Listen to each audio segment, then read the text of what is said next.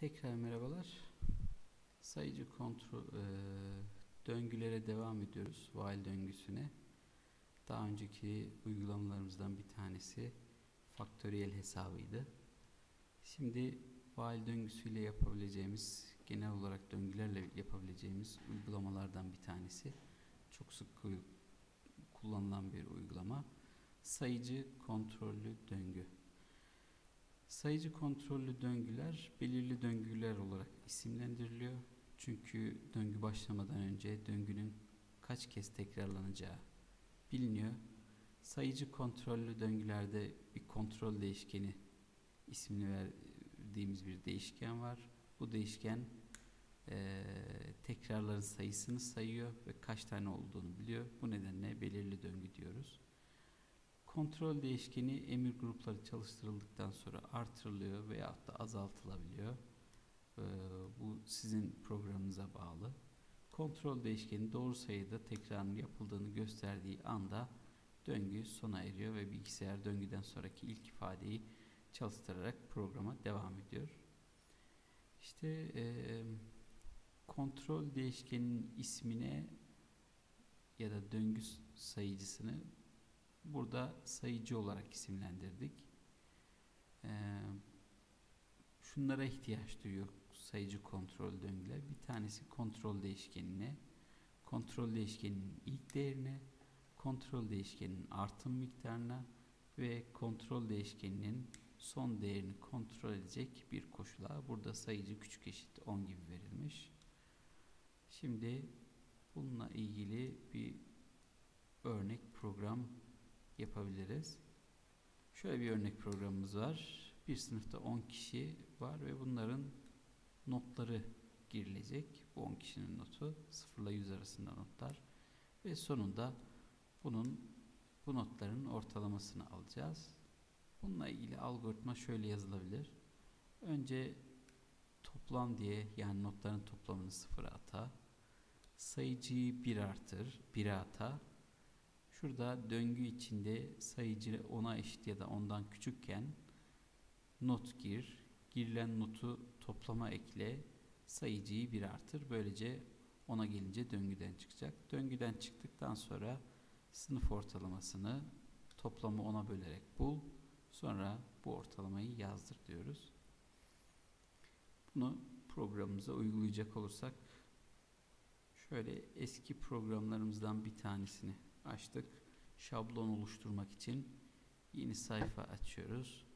Eski programdan ilgili kütüphane dosyaları, main fonksiyonu gibi kısımları alıp buraya kopyalayıp sonra diğer kalan programımızın kısımlarını da alıyoruz ve program şablonumuzu oluşturduk. Son olarak yukarıya programımızla ilgili bir açıklama eklemek istiyorum. Her programda bu tip açıklamaların olması iyi olur. Şöyle ben şu kısmı program açıklaması olarak alacağım. Buraya ekledim. Şu bizim algoritmamızdı. Biraz şöyle yazmak daha iyi olur sanırım. Şimdi algoritmamızı adım adım uygulayacağız. Birinci adım burası. Toplamı 0'a ata, sayıcıyı 1'e ata demiş. Öyleyse değişkenlere ihtiyacımız var. Bu değişkenlerin veri tiplerini bilmemiz gerekiyor. Sayıcı init veri tipinde. Sayıcı. Bir de toplam not diye bir değişken tanımlayabiliriz. Demiş ki bunları şöyle yap diyor.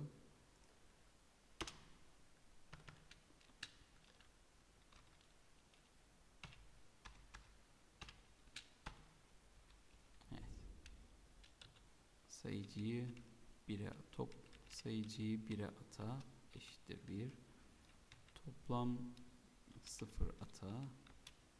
Şimdi veri tiplerimizi ve bunların ilk değerlerini yazdık.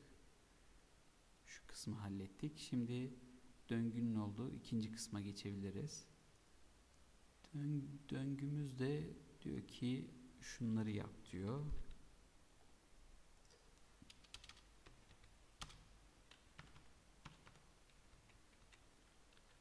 Döngüyle ilgili kısımları da ekledim. Şimdi burayı dolduracağız. Sayıcı ona eşit ya da ondan küçükken, yani while döngüsü, şöyle döngü devam şartı, sayıcının değeri ne olacak? Küçük eşit 10 iken bir şeyler yapacak.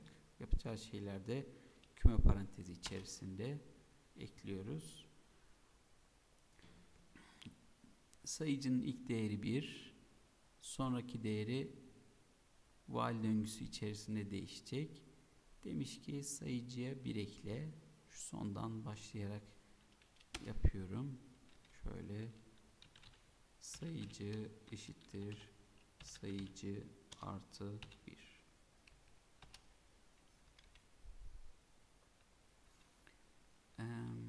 Sonra bu düzgün çalışıyor mu? Bir ona bakalım.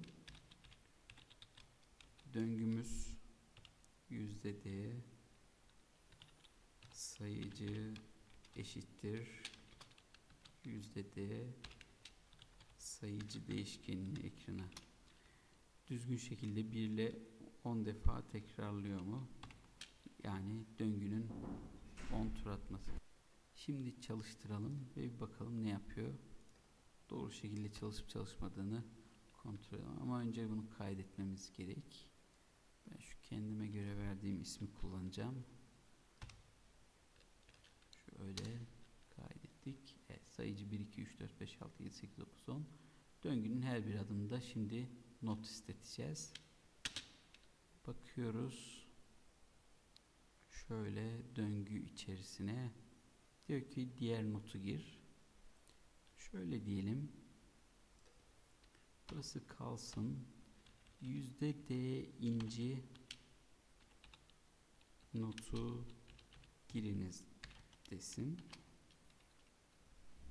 İşte sayıcımız 1'di. 2, 3, 4, 5, 6, 7, 8, 9, 10 şeklinde devam edecek. Bu notu da scanf fonksiyonu ile alıyorduk. Çift tırnak %d girilen not diye bir değişken olsun bu da. Tabii bu değişkenin bağlamak için önüne bir v işareti koymak gerekiyordu scanf fonksiyonunda. Girilen değeri ve bu değişkenimizi de yukarıda tanımlamamız gerekiyor. Şöyle. Evet. Şimdi bizden 10 defa not isteyecek. Bakalım düzgün çalışıyor mu? Evet. Birinci not 2 notları 10 defa not istedi bizden. Şimdi ne demiş? Girilen notu toplama ekle demiş. Bunu da yapabiliriz hemen. Şurada toplam not eşittir toplam not artı girilen not dersek bizim notlarımızı girmesi gerekiyor. Şöyle güzel görünsün. Tamam. Şimdi çalıştırırsak 4, 5 evet, 10 defa notumuzu istedi. Programa devam edeceğiz. Sınıf ortalamasının hesaplanması ve ortalamanın ekrana yazılması şeklinde. Şimdilik bu kadar. Sonraki videoda devamı yapacağız.